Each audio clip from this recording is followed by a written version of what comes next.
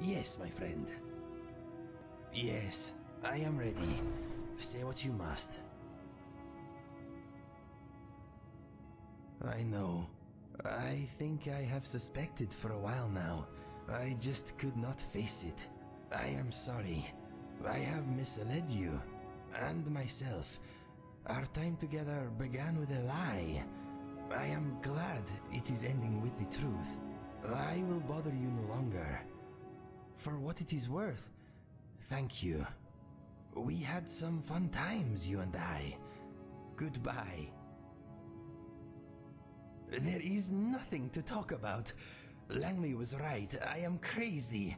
My mind is broken.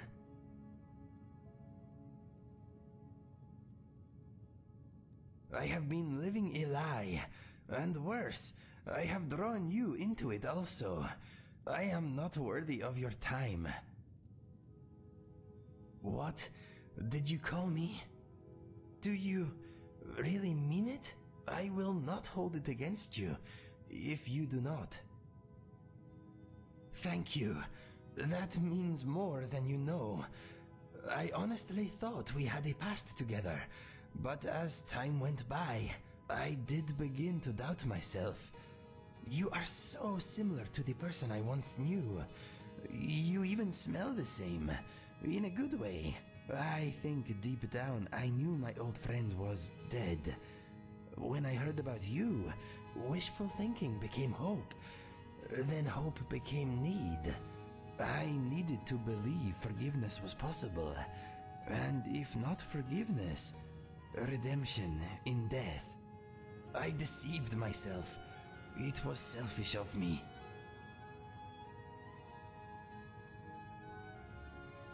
Yes, agreed. Thank you, my friend. I still have much to live for because of you. I am still in your debt. You gave me a reason to go on. You made me face my past, and now you are helping me come to terms with what I have done. I will follow you to oblivion and back if need be. I did not mean to lie to you, or myself. I am ashamed.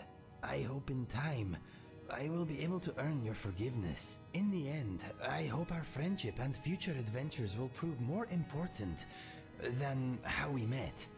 We are a fantastic team, you and I. You are very kind. It is a beautiful gesture. But my debt to you stands. I have not come near to earning your forgiveness yet. I wish it were that simple. Alas, it is not. I am happy you do not hold my confusion about our past against me, but I cannot say the same. Also, the person I thought you were is dead because of me. Yet another casualty of my former life.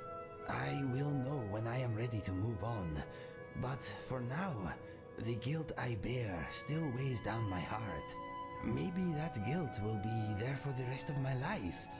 I have a feeling that I am the only one who can let it go. You calling me friend means the world to me. I am honored.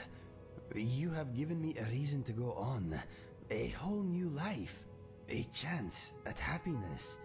If all goes well, maybe one day I will be at peace with who I am. If that happens, it will be because of you also. You cannot remove my guilt, but you have given me hope. I must do the rest. You are more understanding than most, my friend. Your words lighten my soul. But as far as my heart is concerned, I still have much to repay. Yes, I believe it will. I must continue to readdress my life's balance. I can feel a shift already. You know, we have had a few adventures, my friend, but I will never forget one particular fight. We surprised a group of filthy bandits in their smelly camp. They all stank of drink, body odor, and ugly thoughts. I had been in my cell for quite a while, and it was more excitement than I was used to. As we fought side by side, I became aware that a new positive force was at work in my life. Despite the unsavory nature of our foes and the sour smell of their pea-stained clothes, I knew that I would always remember that moment fondly. We were magnificent together. When the battle was done and we stood victorious, I knew I was walking a better path. Thank you for helping me unlock my potential, and for giving my heart and soul a second chance. What is on your mind? I was wondering, what do you think of Skyrim's spiders? I find them very satisfying. They are enjoyable, Dangerous, and amusing. We all have our hobbies, my friend. What is wrong with a little spider slaying? Do you not enjoy the noises they make when you hit them? I understand. Send any spiders that you do not want to deal with my way. I will take care of them, with pleasure.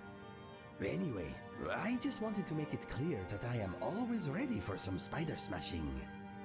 Good. Did you want to talk about something else?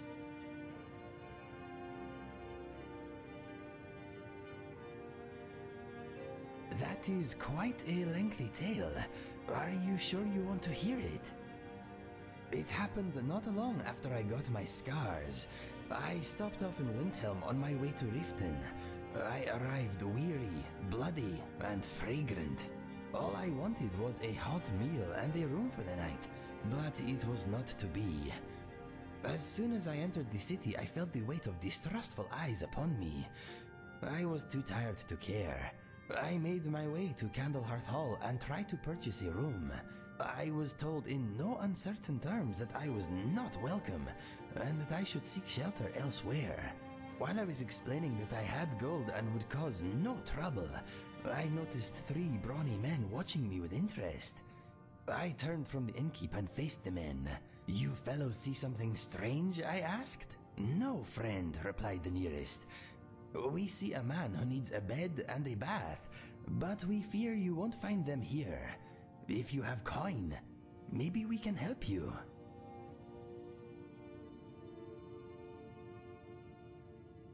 I was not sure I trusted them either, but at that moment, I decided to give them the benefit of the doubt.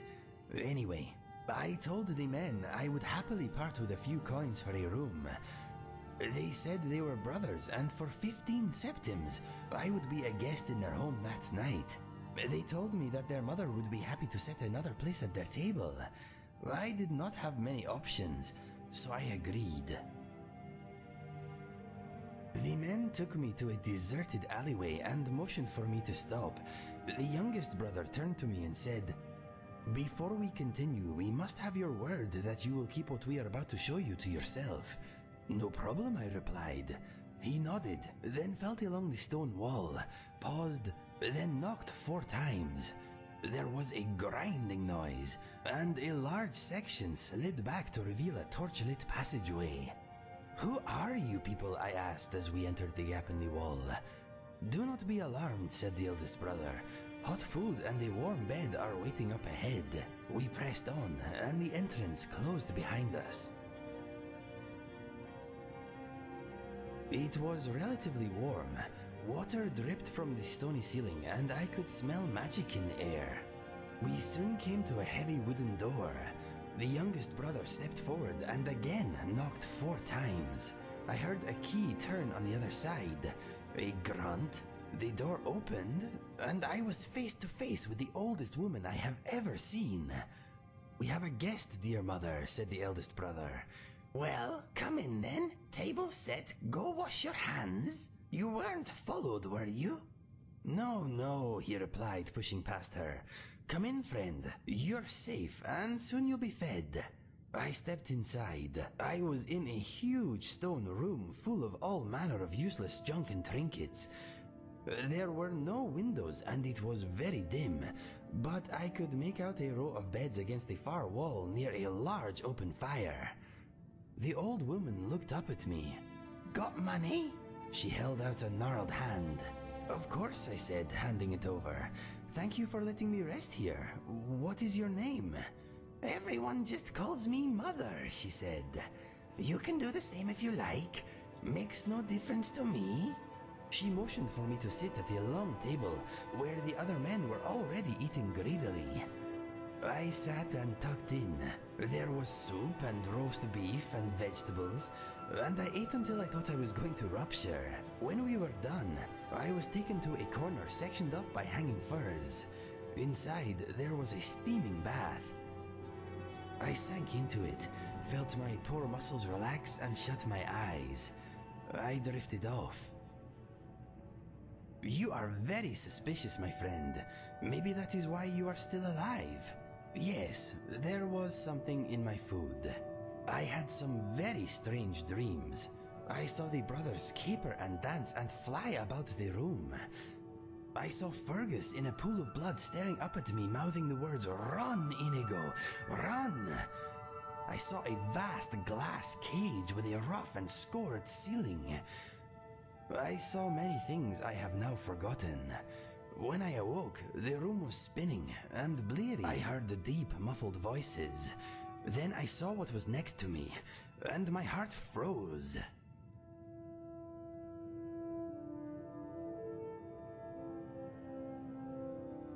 Yes, but he was not as you know him now.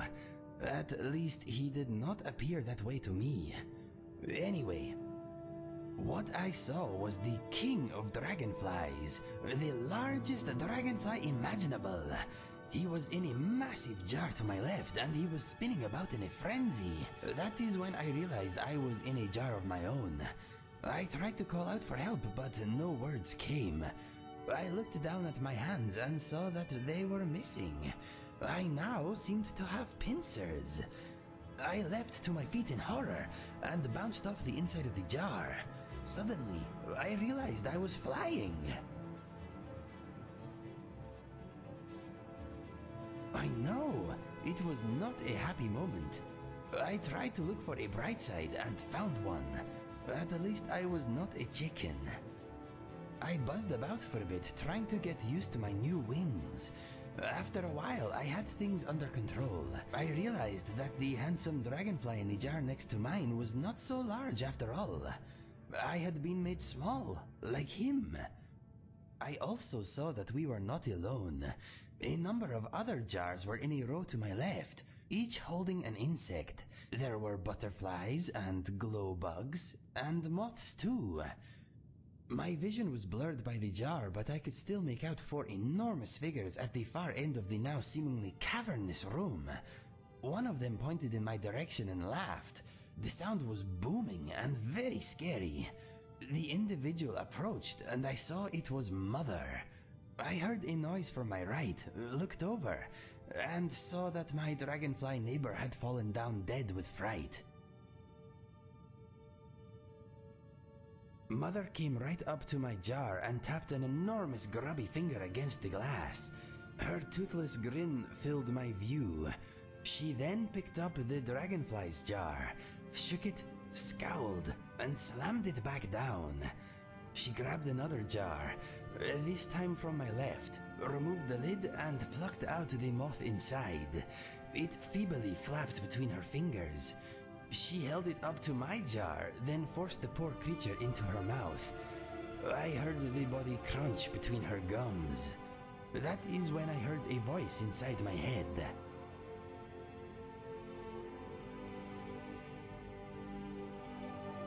It was well spoken and calm. It was the voice of a scholar giving a lesson to a dim child. It said, "Pay attention. Go still and she will not eat you." Mother swallowed the moth and picked up my jar again. I let myself go limp and lay motionless. I seemed to be missing my eyelids, so I was forced to watch as she first uncapped my jar, then reached inside. Her gigantic hand paused before it reached me, then withdrew. "Stay still," said the voice in my head. It was hard, but I managed. Mother held my jar up and studied me. She shook me, then studied me again. "Passed out," she said with a voice like an avalanche. scared him senseless. She put my jar down and turned away. You'll have to get me more. I need to eat tonight. Another huge figure came into view. It was the eldest brother. Mother, he said, why do you have to frighten them so? Because they taste better squirming and fearful. You know that? Her son sighed, woke his brothers, and left. Mother turned and made for her bed. That is when I heard the dragonfly yell in my head. Your jar! Hit the wall of your jar!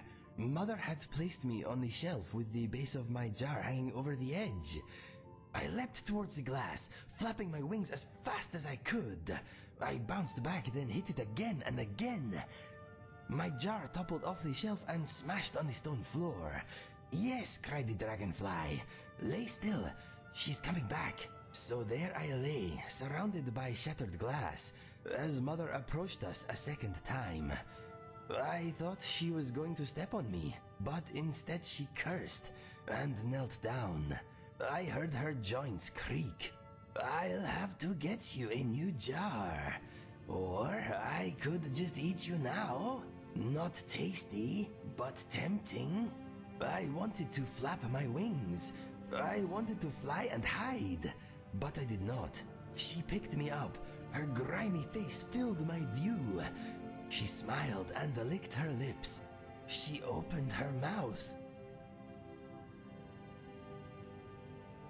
As her mouth drew nearer, I started to flap my wings. I could not help it. I wanted to escape. Alas, she was too strong and I was too small. Suddenly, there was a bonk noise, and Mother's jaw went slack. Her muddy eyes rolled back, and she collapsed. I struggled out from under her hand and saw the dragonfly's jar rolling to a stop near a chair leg. You knocked her out, I yelled in my mind. Yes, he replied. I managed to tip my jar onto her head. Thank you, I said. What is your name? He said, I cannot remember. I have been a dragonfly too long, but there is hope for you. He directed me to a nearby alchemy table and told me to nibble a bit of this and that. He had the antidote memorized. I followed his instructions and soon I felt the worst pins and needles I have ever endured. I passed out, and when I awoke, I was me again. I rushed over to the dragonfly and opened his jar, but he refused to fly out. I heard his voice in my head, but it was weaker, distant somehow. It is too late for me, he said. The antidote cannot fix me. I am more dragonfly than man now. Please, reseal my jar. It brings me comfort.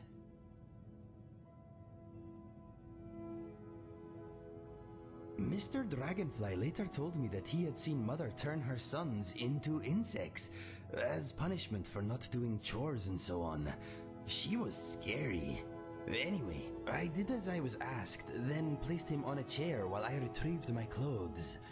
I then went to the long table where I had eaten. The soup, said the insect I would later come to think of as Mr. Dragonfly. I turned and smiled at him. We were having the same idea. I carried the soup pot to where Mother lay, opened her mouth and splashed some inside. It will take time.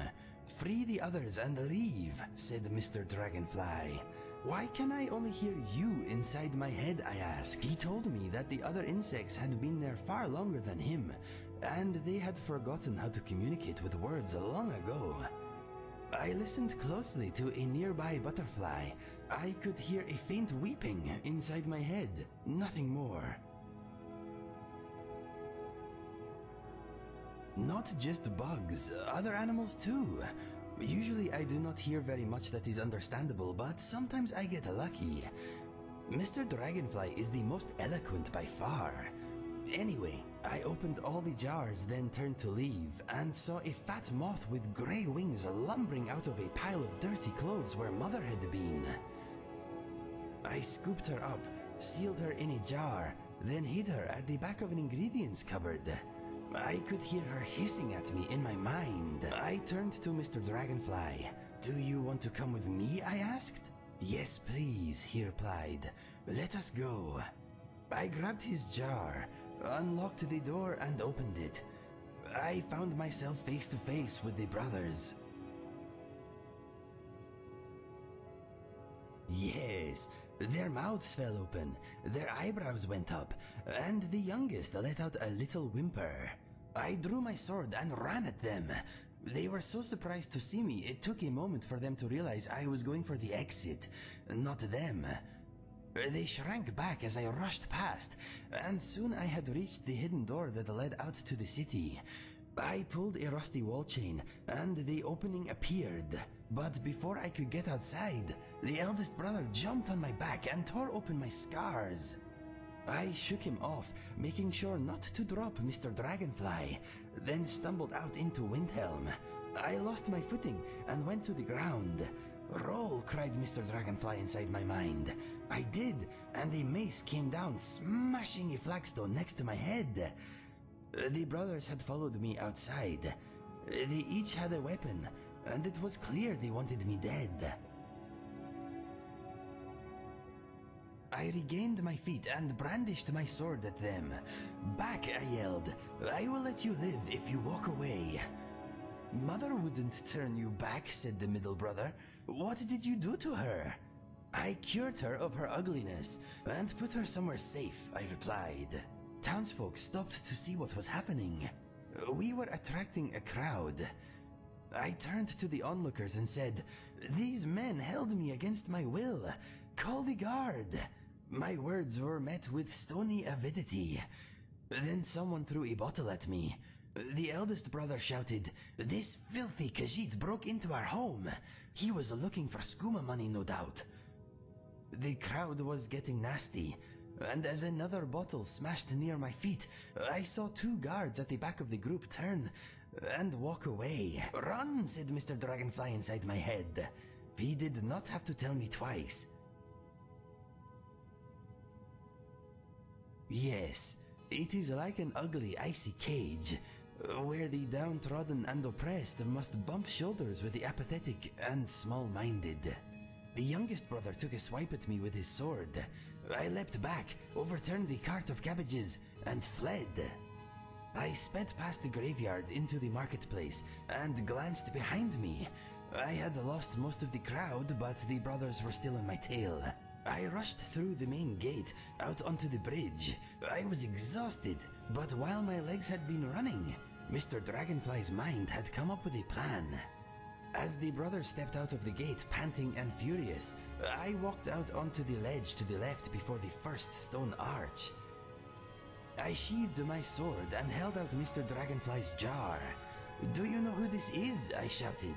"I don't care, all those bugs look the same to me," replied the middle brother. "Stay there, you coward. You're a dead man." I waited until all three brothers stood near me at the edge. "Do you love your mother?" I asked. "Yes," sniffed the youngest. "Tell us where she is and we'll kill you quickly," said the eldest. "Here," I replied. Then I threw Mr. Dragonfly off the bridge.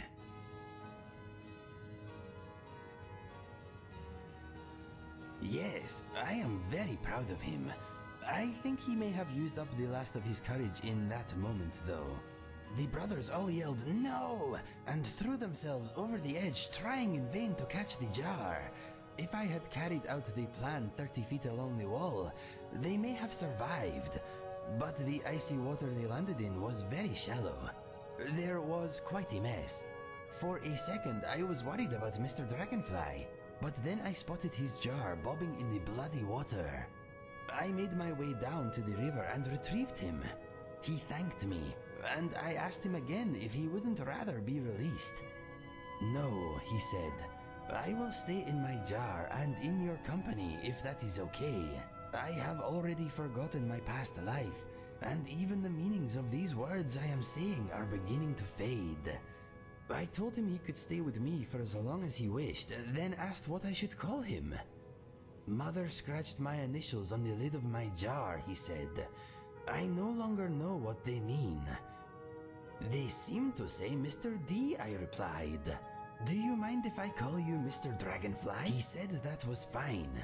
He then said that I would no doubt lose the ability to hear him soon, but so far that has not been the case. Ever since my transformation, I have been able to randomly pick up his thoughts. I can also sometimes understand horses, fleas, and dogs too. Their thoughts are alien and often do not contain words as we know them, but I can usually decipher the overall gist. Mr. Dragonfly's fear about losing his words has also not come to pass. I think our little conversations are good for his mind. Anyway, that is how Mr. Dragonfly and I met. It was a long story. I hope I did not bore you. I am glad you enjoyed it. Telling it was easier than living it, my friend.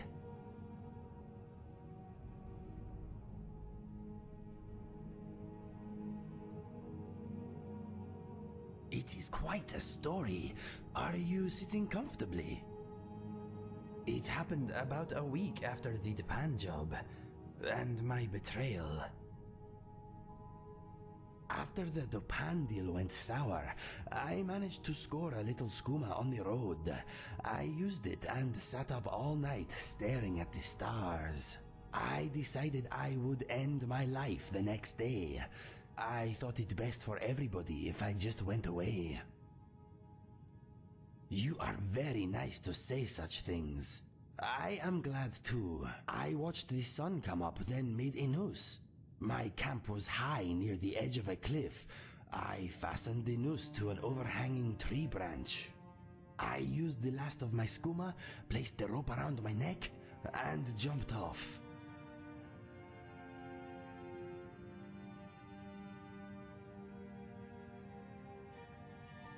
It was not bravery, my friend. If anything, it was cowardice. At the time, though, it felt like the least painful option for everybody. I was wrong. I remember falling, the twanging noise as the rope went taut, a brief moment of pain, a snapping noise. I thought it was my neck. Then I was falling again. The cliffs rushed past me. I thought, well, the rope didn't work, but the ground will do the trick. A wide ledge hurried up to meet me. I closed my eyes just before the impact. There was a smashing noise. Then I was underwater. I thought, well, the ground didn't kill me, but drowning should end my sorry life. The gods had other plans, though. A current dragged me to the surface, coughing and spluttering. That's when I heard them. I heard clucking. I was in a river being swept through a large cavern. It was dark, but I could make out many cages on the bank. Chickens strutted about outside the cages. I could smell magic. I gathered my strength and hauled myself out of the water. Inside the cages, people were bound and gagged. Ignoring the chickens, I rushed over and tried to open the first cage I came to. It was locked tight. Suddenly, I felt a pain in my foot. A chicken was pecking at me. I kicked it away, but it came back with reinforcements. I was in a flapping, pecking nightmare. I tried to get back in the water, but before I had gone a few steps, I was knocked unconscious. I awoke tied to a chair. There was a foul-smelling man studying me. I could hear the river nearby, but now I was in a crypt of some sort. Chickens and rabbits watched me from behind the smelly man. He said he was going to make me useful. I did not like the sound of that. My options were limited. I had no weapons, but I did have a little time. This fellow liked to talk.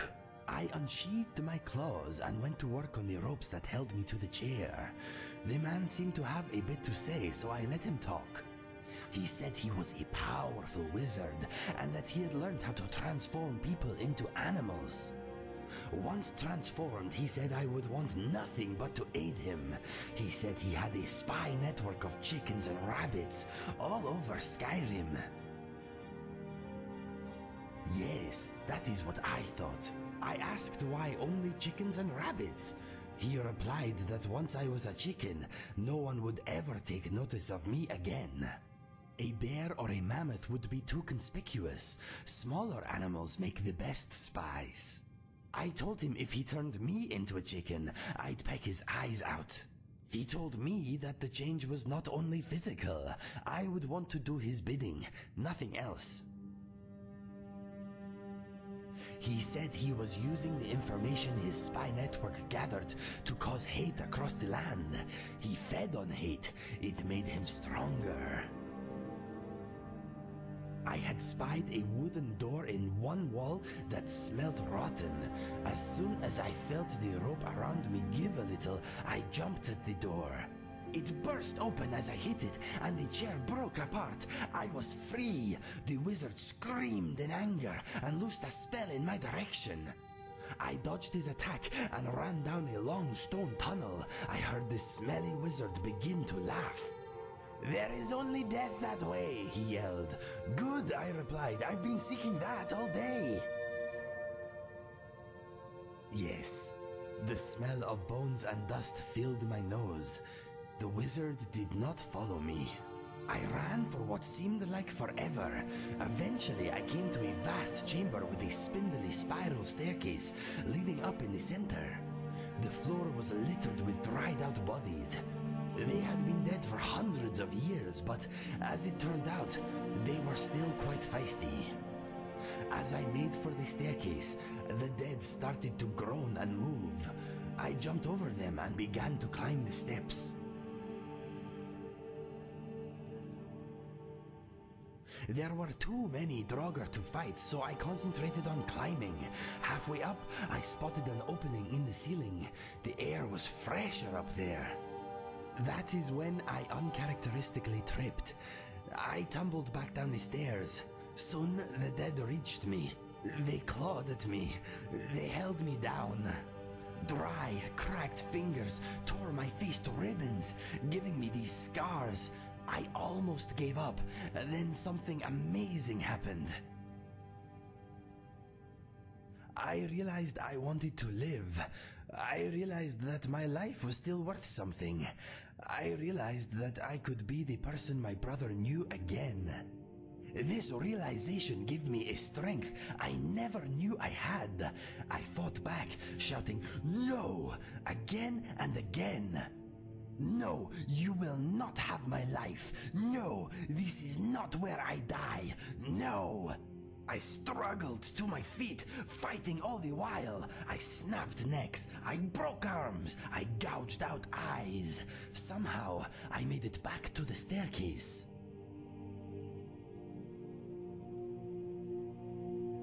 Yes, it was pretty amazing. If I had not spent all that morning almost dying, I wonder if I'd be here talking to you now. Anyway, I reached the top of the stairs, forced open the hatch above, and stepped out into daylight. I was only a few hundred feet from my camp. I stared at the tree with the snapped rope hanging from it for a long time. I knew I owed much, and swore that I would repay any debt I could. Later, when I realized my friend could still be alive, I decided that if I had to die, it should be by their hand. You know the rest. That is how I got these scars. It is a good tale, yes? Yes, it is. Living it made me the man you see before you. Scars and all.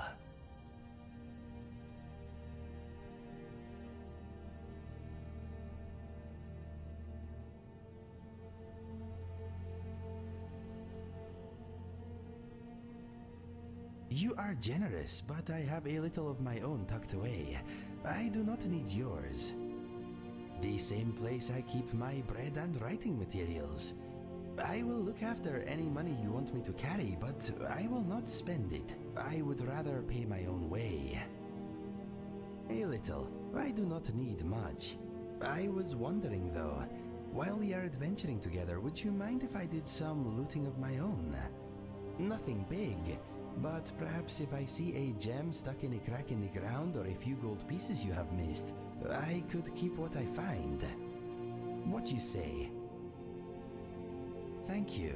Now the possibility of a future exists. Maybe I should start planning for it. Anyway, did you want to talk about something else?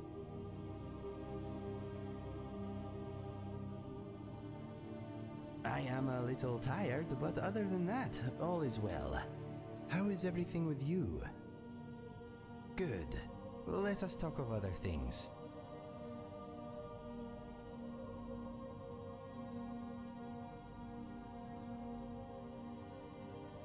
You want a performance review?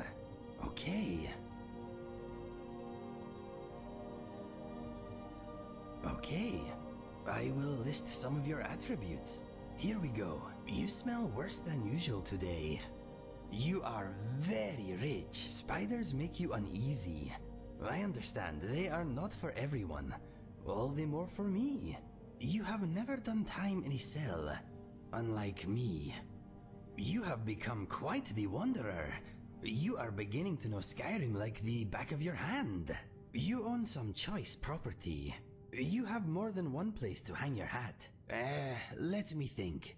If you insist on fighting with magic, may I suggest more practice? I do not want to be unconscientiously scorched. You are healthy. Try to stay that way. You have been known to influence people's decisions with a mix of body language and craftiness. You are strong, free, and single.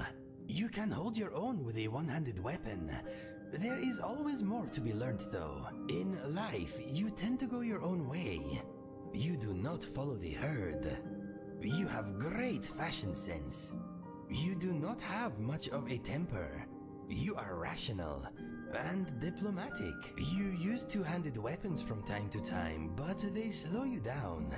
With practice, I think you could remedy that.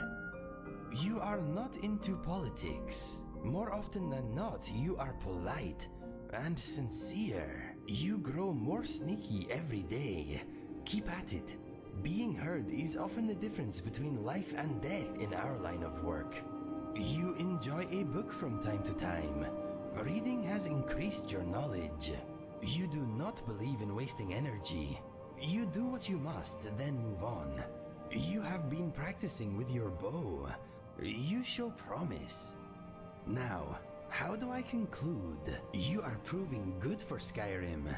There are still many matters that need your attention, but there is no denying you are pretty fantastic. I say it as I see it. Let me know if you want another progress report. It is fun judging people.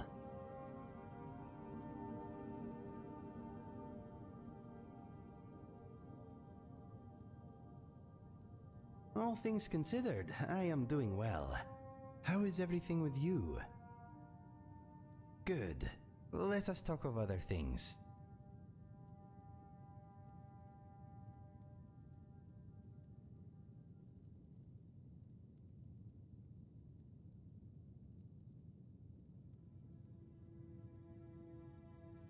You have my full attention.